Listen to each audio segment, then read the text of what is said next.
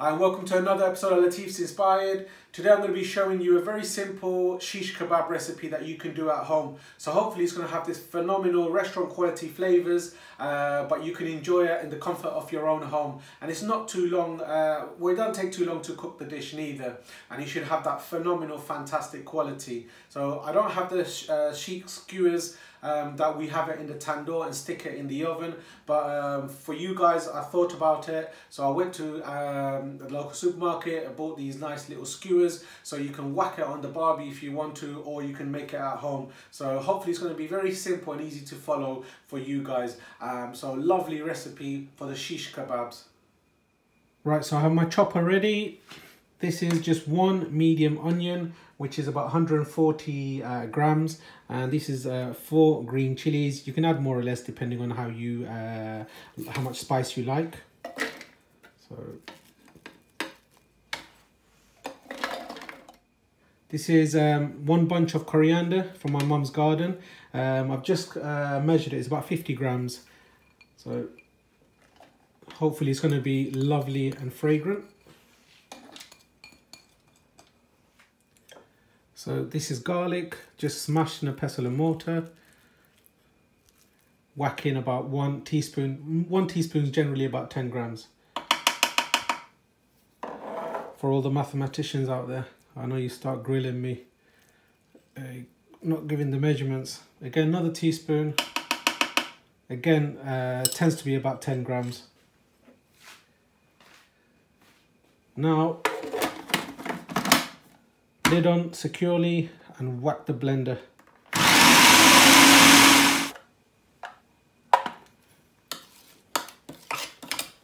Get all the mixture from the sides.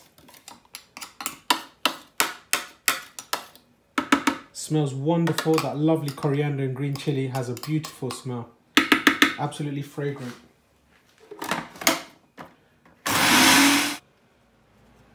So here you go.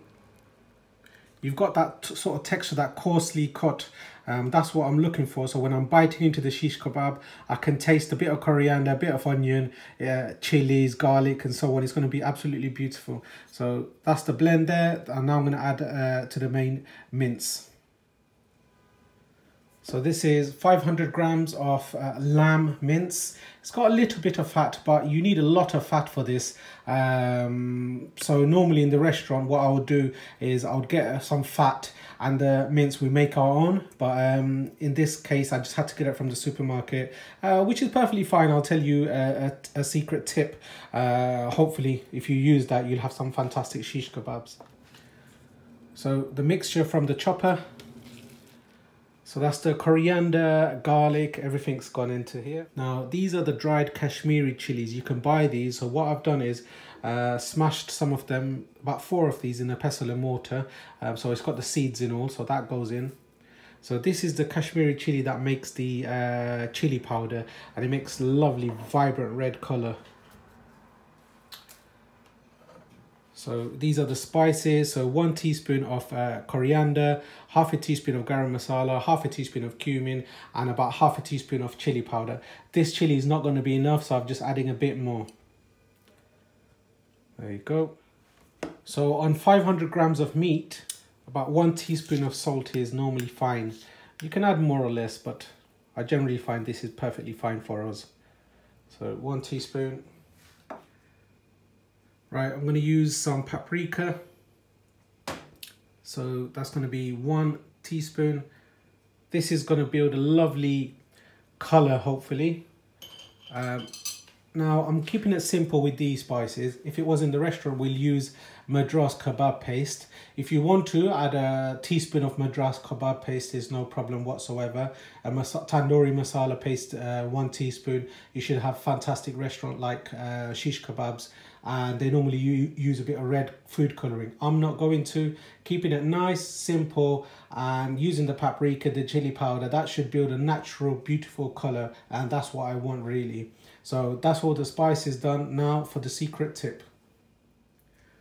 As I said, to have the most beautiful shish kebabs, you need the meat to be very fatty. So normally we mix some fat into here, which I'm not going to because I wasn't able to. But what I'm going to do is the next best thing is the CUMIN butter ghee. This is animal fat, so obviously it's going to have beautiful flavors. And the shish kebabs, so let me just add one. So that's 2 heaped tablespoons of pure butter ghee. Now what this does is for the shish kebabs you need to cook it quite fast. If you overcook it, it goes dry, so you need it to be lots of moisture in the meat, and this actually helps you cook down the meat properly. And it takes about 6 to 8 minutes on the grill, so a bit of fat is going to help the flavor of the lamb cook wonderfully. So now all I'm going to do is give this a nice mix.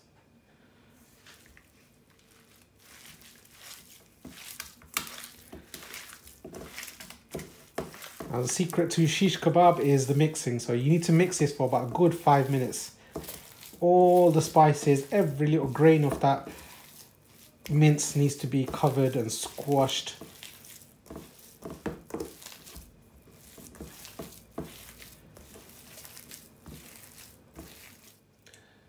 Voila. Look at this lovely colours.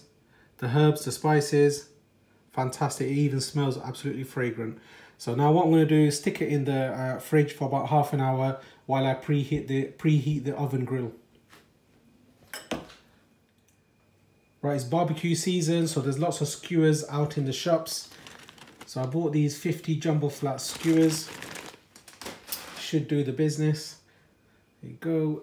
It's not obviously what I'm used to. Normally a 1 inch by 1 inch squared shish, or one of those flat stainless steel, but this should hopefully be fine. I'm going to try to do these and I'm going to show you how to stick it onto these shish. So water. So this is a nice, just bigger than a golf ball kind of thing. Bismillah. Never done it before like this, to be honest with you. I'm going to give it my best shot. So to do this, it's quite flimsy. So basically you're using these two, your thumb and your middle finger, to shape it.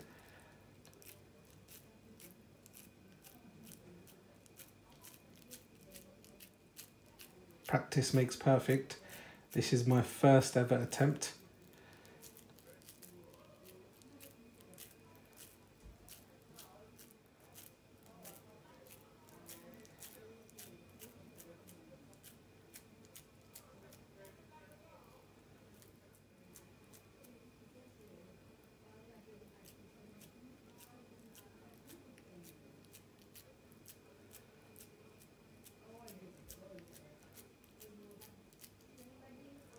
Lots of concentration going on to here, guys.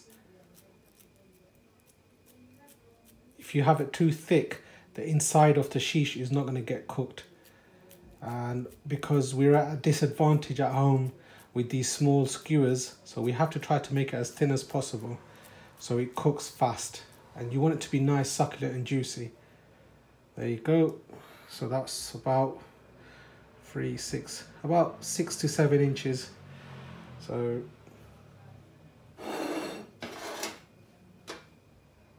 beautiful. That fits right on my tray. I'm going to do some more now. It's quite stressful actually.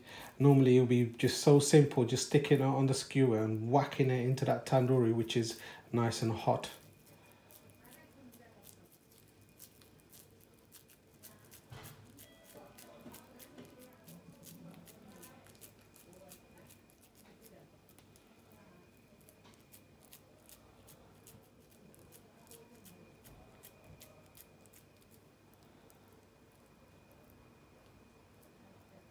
There you go. This is the hard part, guys. This is the hardest part to do. So we get in there. Beautiful. Right, there are my skewers. So I've got about 5. This was the hardest part, to be honest with you, shaping it out. But hopefully if you take enough time and bit of OCD, make sure it's perfect as much as you possibly can do it. And guys, you're not professionals, so don't worry about it. So make it like this, but try to make it as thin as possible, and it should stick onto the shish. And now we're gonna put it into the grill. Right, the reason why I have the skewers on top of this tray, if I left it on the tray, which I could have done, it's going to release a lot of fat and liquid, and I don't want it to steam. When we stick it in the tandoor or when you're putting it on the grill, it's the heat that cooks it. So the grill is, the heat is coming from above, so it's going to be full and fierce onto the shish, and then really and truly, it should take about 6 to 8 minutes to cook it. So we normally turn it around, but if you stick it in the tandoor, it's heat from everywhere. But if you're whacking it onto the grill, it's normally you just turn it every minute or so. But I'm gonna try to cook it 3 minutes on one side and 3 minutes on the other side, because it's lamb. I want it to stay nice and juicy. Once it has a bit of color, that's when I know it's done on one side. So I'm gonna stick this in. Bismillah.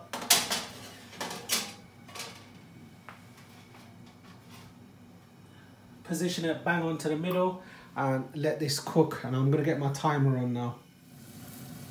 It's been about a minute.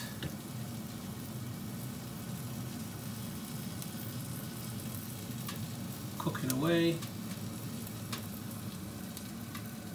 I can hear it sizzle.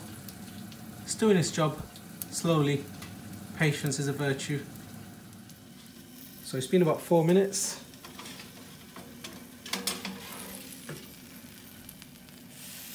Lovely color. Now I'm going to carefully just turn it.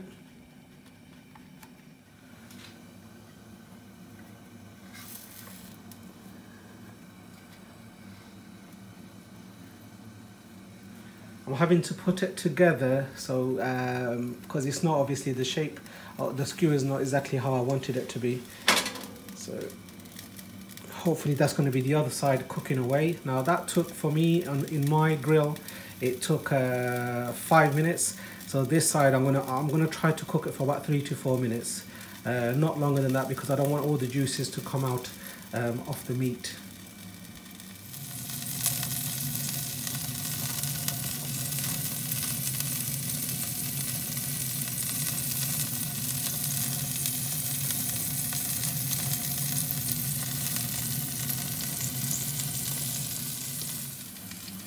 So that's about 3 minutes since I've turned it. Let's have a look.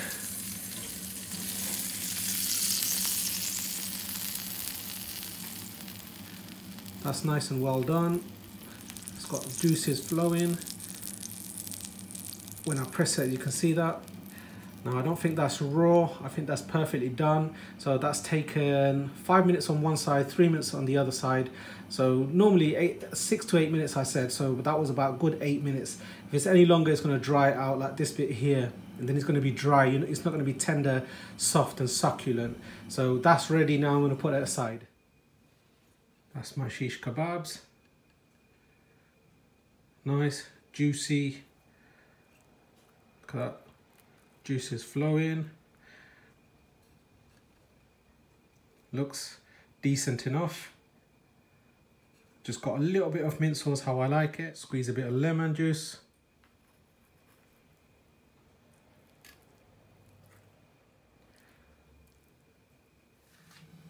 Right, I've underestimated the heat of the oven. As you can see here, it's a little bit raw. So I'm gonna stick it back in for a couple more minutes. There you go. Need to get it right. Voila. Right, that was good. I did my mistake there. See, even people like us can make mistakes judging the heat. But now it's cooked properly. We're going to be perfectly safe. There you go. That's nice, juicy, succulent. And because we put the skewers in the water, it hasn't burnt, as you can see here. Now, this is what we would have not want. Now, these ones are ideal. Now, I'm going to give this a nice little taste. Bismillah. Yep, that's beautiful. that caramelization of the onions, the green peppers, green chilies, the coriander. This is what I wanted. Beautiful, lovely.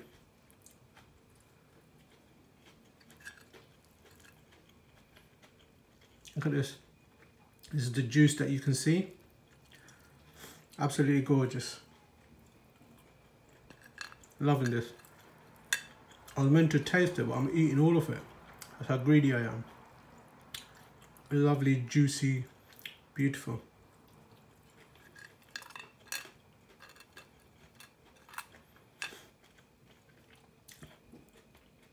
Look at that. Beautiful.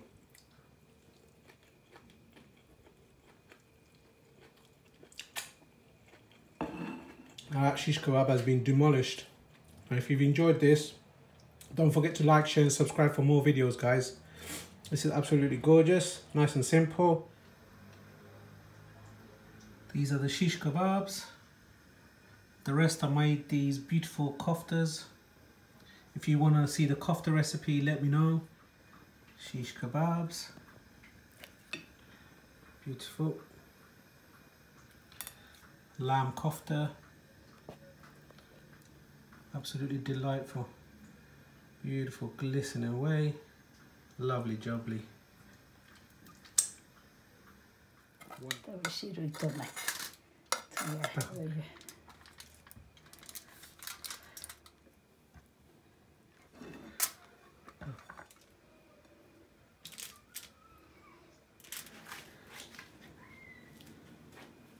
Lamb kofta kebab, shish kebab, with some lovely rice.